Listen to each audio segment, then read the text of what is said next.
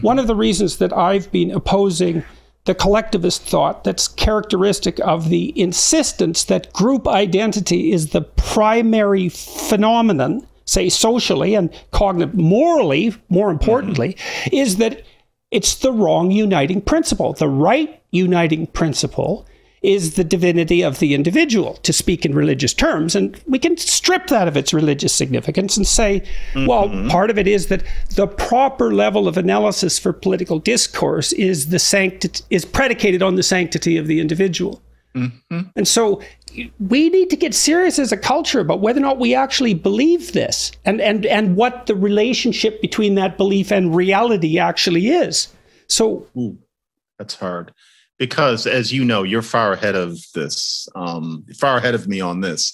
It's hard to be an individual. It's not natural. It's not, I don't think it's what we're hardwired for.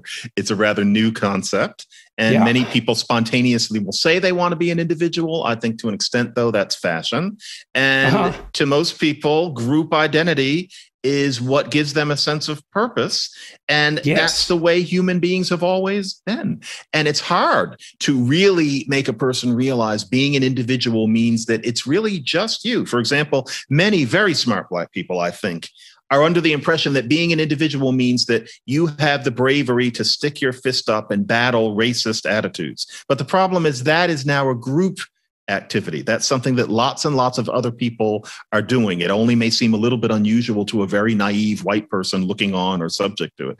And so the question is, how do you really feel about these things? If you want to battle racism, how would you like to do it, as opposed to adopting certain mantras and battle cries? But mantras and battle cries are what we human beings do. We do it together. That's hard. That's a tough thing, because individualism might not be the way that humanity needs to go. I personally would prefer it. That's my sense. And that's your sense, I think. But I think a very coherent case could be made that that particular conception of marching to the beat of your own drummer is an eccentricity that certain solitary-minded people came to cherish amidst industrialization over a certain 200 or 300 years. I don't know if I could refute that. So I think that's an extremely astute objection, let's say, especially the observation that and you touched on this earlier, that requirement for group identification is deeply embedded in the substructure of human consciousness. So let's say, well, we want to have friends, we want to have a family, we want to have a town or something like that, a community of 200, right, embedded in a town. I think the question isn't, or the issue isn't so much the fact that the idea that the individual is the uniting principle should supplant that. It's that should be organized underneath that in some, because it isn't an issue of the absence of the necessity for group identity, because without that we couldn't do anything together, and wouldn't that be a catastrophe? Right. Yeah. Right. Yeah. And so that has to be recognized. And I do think, to give the woke types, and even if it's a religious manifestation, their due, if that does produce a sense of cohesive group identity, then you can understand the longing for that in a fractionated community that in some sense got too psychologically large. So that has to be contended with. But I do really see, because I viewed the culture wars in the university, I really believe they're battling out something extraordinarily deep. This isn't a surface issue. Part of the debate, and this emerged out of France, the French intellectual tradition, fundamentally, as far as I'm concerned, is the question of what level of conception should be primary. And the assault on the patriarchy and on, there's more to it than that, is part of an assault on the idea of individuality and the truth that individuals hold in their language. It's an assault on all of that. It's deep criticism. And I think it's incredibly dangerous, but I understand why it arose. And so definitely. And I was curious about you, because you said at the beginning that even though your mother had taught you, in some sense, these woke precepts, there was something in you that rebelled against it. Yeah, what was that? Yeah, it's not, I don't rebel against the idea that, for example, there is institutional racism. I don't think it should be called that, but there are inequities in society between, say, Black and white that are due to racist attitudes, usually in the past, and racist biases and racist lookings past. All of those things are definitely true. There are all sorts of things in Black history that have helped to set us back that one should certainly know about. One should know about the redlining of neighborhoods where in many cities, most Black people lived in neighborhoods where banks would not give you a loan. All of these things are very real. I never felt like I rebelled against that. What I rebelled against was the idea that you base your whole sense of identity upon those things such that you live a life that's abbreviated because you're exaggerating how bad it still is.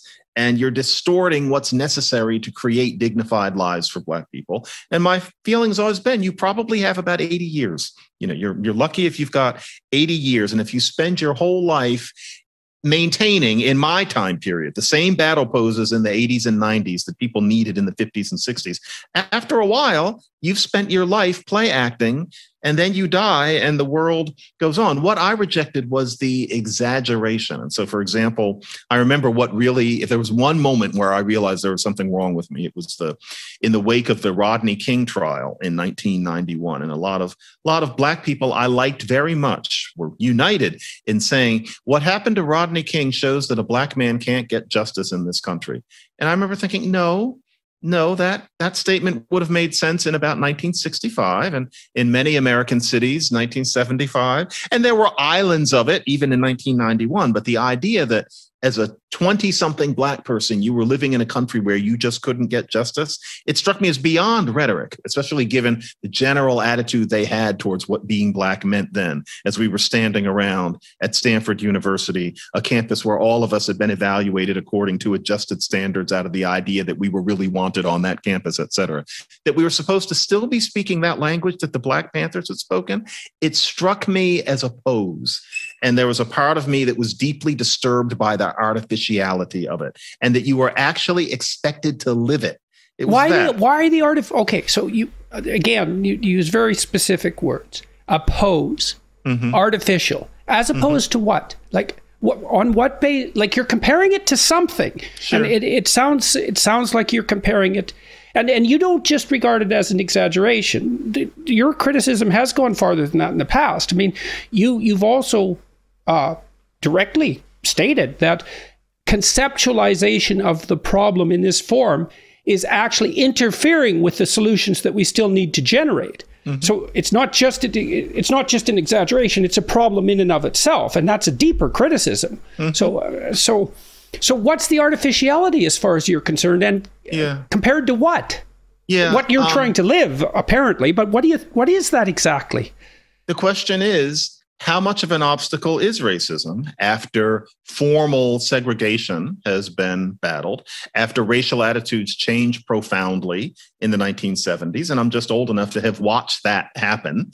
It gets to the point where, okay, racism does exist, both social and institutional, but how much of an obstacle is it to doing pragmatic things that will make poor Black people less poor and all Black people happier? So quick example would be that these days you can look at the fact that Black kids tend not to do as well on standardized tests as other kids. It's there. Now, you can look at that and you can say, well, if Black kids don't do as well on the test, that's because of racism. And so we need to eliminate the test because the test is racist. Now, in what way is the test racist? 40 years ago, maybe those tests asked you what wine goes with chicken. That hasn't been true for generations now. So it's not about asking people things that they have no reason to know.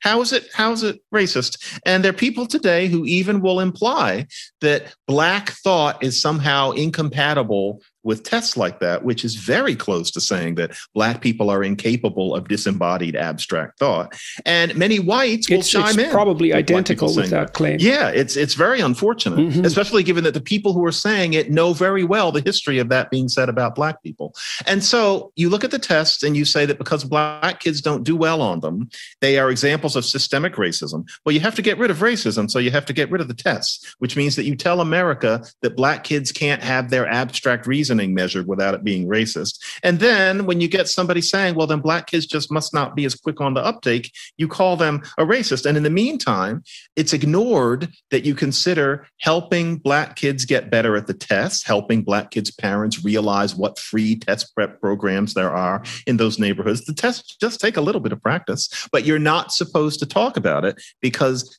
the tests, quote unquote, are racist. It's an abuse of language. And it's abuse of the very conception of what racism is. That's not what my mother raised me in. That's not your grandmother's racism. That's something that comes from a way of thinking that was marginal in 1955, became sexy in about 1966, and here in 2021 is being treated as impregnable wisdom. Someone Black has to speak out against that. So that's what I mean by the exaggeration and the artificiality and the outright harm that comes from these sorts of things.